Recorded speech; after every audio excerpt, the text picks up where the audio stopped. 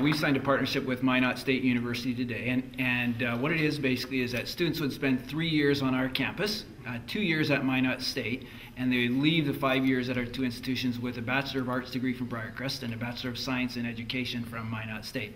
It's a high-quality institution, and we were going to have their students come down to our university to finish. To us, it was just a win-win. We were excited about having that happen.